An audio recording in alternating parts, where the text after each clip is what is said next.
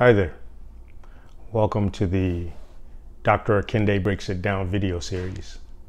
The reason for the name is that I'm Dr. Akinde, and I intend to try to help people understand medical and kind of basic information on a regular level, as opposed to using medical jargon as much as possible. I think this is really important because on a day-to-day basis, I meet so many people who aren't necessarily wrong, but could kind of get information better.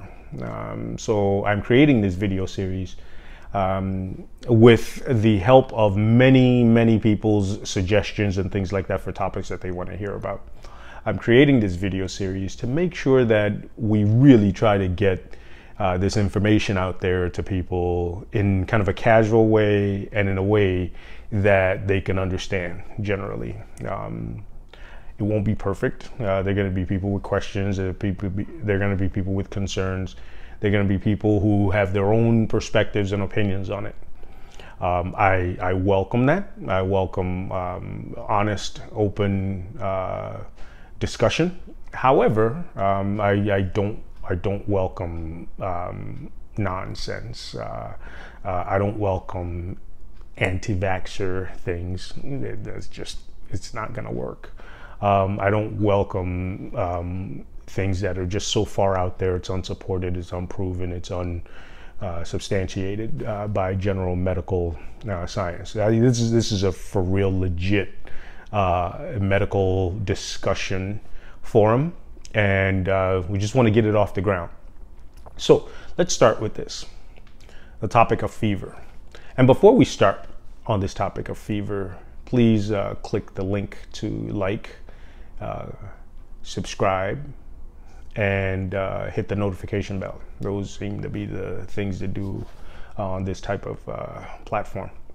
So let's start with the first topic, fever. So today I'd like to discuss fever. So fever is this thing that seems to get the ire of parents kind of all over the country and all over the world. There are also maybe some cultural significance with people's response to fever. And it seems that, there's a perception that, when there's fever, people should respond as if it's an emergency. That's part of why I want to make sure that I bring this information out, if you will, to the masses, so that people understand that you don't need to panic for fever. Fever is a normal phenomenon. It's a thing that's a response to a body likely fighting an infection. There are other things that can cause fever besides infection, but most of the time, especially in kids, it's an infection. I am a pediatrician, so that's my perspective in all of this. Look, I got a stethoscope and everything. So in children, fever is likely a result of an infection, and most of the time it's a viral infection. But at times you can have fever caused by a fungal infection, you can have it caused by a bacterial infection, but most of the time it's a viral infection. And in kids, some of them are too young to be able to express what it is that's going on with them. And I think given how young they usually are when they can't express themselves, people very often have a sense of panic when it comes to fever. Emergency rooms all over the country and maybe in different places around the world can be packed with people who are just trying to figure out what's going on with their children when they have fever, especially in the middle of the night. So I want everyone to get a sense of calm, I think, when it comes to fever. That doesn't mean ignoring what's going on or trying not to do anything about a fever. However, it's important first and foremost not to panic about a fever. So there's a lot of complex and complicated medical stuff that I could use to explain it, but fever is the body's natural disinfectant. I think that's the best comparison that you can make. Fever is the first thing that the body has had, well, maybe not the first, I don't know, but one of the primary things, the primordial things that the body has used to fight infection since ever. So before the invention of ibuprofen, aspirin, Tylenol, paracetamol in other parts of the world, fever has been the thing that's helped the body. Now, with those medicines that I mentioned, those medicines are not antibiotics themselves or antiviral medicines, but in terms of healthcare and things like that, it's important to understand that fever has actually been the body's way of caring for itself. And then, of course, antibiotics as well were invented in order to fight infections, and therefore leading to a fever not being necessary as much. So generally, the first thing is the definition of fever. So a fever measured in international metric units is 38 degrees Celsius or centigrade. And in the imperial units, it's 100.4 degrees Fahrenheit. Those are the same number. Those are the same value. Let's put it that way. They're not the same number, clearly. Those are the same value. So that means that any number that is 38 degrees Celsius is the exact same number or the same degree of energy for something that's 100.4 degrees.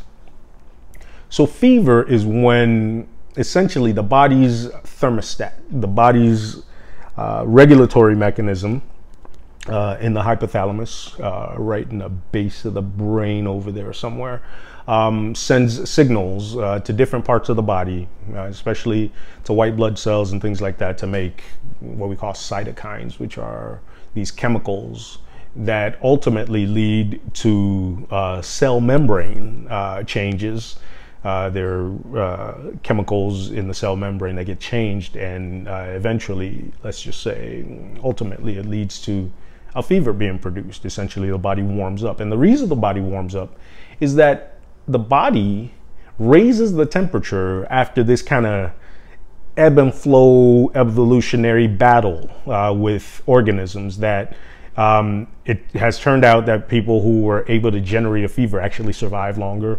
The body raised the temperature because it essentially knows through this evolutionary battle that those who have a warmer body temperature to a certain extent actually were able to prevent germs from multiplying inside their body.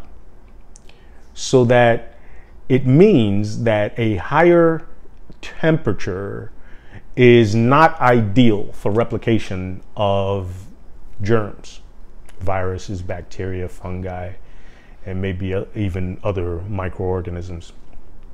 So that said, the fever that a child makes or that we make is actually beneficial for us. It helps us in order to reduce our chances of having germs multiplying in our body and making us sicker. Fever is good for you. However, I do say this also, that yes, even though a fever starts at 38 degrees Celsius and it can rise, it's important to understand that yes, people get more uncomfortable, especially babies and children get more uncomfortable as the temperature goes up higher and higher and higher. So at what point then, this is one of the more common questions that I get, at what point then is a fever bad? When should I panic is very often the blunt way that some parents ask me. And there's no number to panic for. There's no place at which all of a sudden a fever becomes dangerous. A fever isn't and can't become dangerous. It's the body sensing within itself what it needs to do, and so it regulates itself. But it can rise. And so someone gets more uncomfortable as the temperature goes up higher and higher and higher. So you can treat a fever. You can try to bring the temperature down to some extent. You don't have to drive the temperature from wherever it is, 102, 103, 104, down to 98.6. Please don't.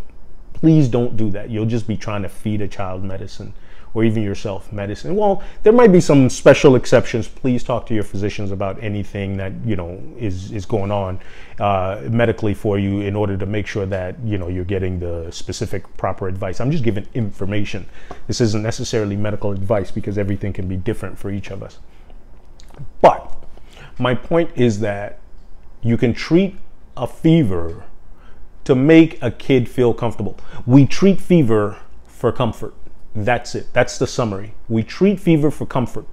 A fever is not going to kill you. Not the fever. It won't. And we treat it so that the kid feels more comfortable. Because what happens when a kid's more comfortable? Well, what happens when a kid's not comfortable? An uncomfortable kid is going to go, feel good. They'll push you away. They don't want to drink. And now they're getting dehydrated, which kind of worsens everything, because kids. So the next thing then is to treat the fever so that the kid feels better. And if they're feeling a little better, you take the edge off of that temperature, that fever, they actually perk up a little. They're feeling a little better. They're more amenable to drinking. And of course, drinking cool things helps, because then you don't have to worry about using medicine to continue to drive their temperature down. And instead, you can just give them cool things. I mean, for younger kids, you know, Pedialyte popsicles, if it's age appropriate for them. Ice cream is fine. Milk is fine, unless they're allergic and things like that. But of course, you know, that's all to be taken with a grain of salt. So treating a fever to help the kid feel more comfortable is the most important thing. And a fever itself is not an emergency. I can't stress this enough. And I know it might sound like something that you've never heard before, or maybe you've heard it before, nobody's ever explained it, but I'm saying it now. A fever is not an emergency. I'm not saying don't go to the emergency room. If your child can't breathe, if somebody's face is blue, or if other things look like an emergency, a threat to safety, life, limb, health, yeah, you can go to the emergency room. Heck, you can go to the emergency room for any reason you feel like you need to. All right? But the fever itself is not the emergency. It's a protective mechanism. It helps to fight infections.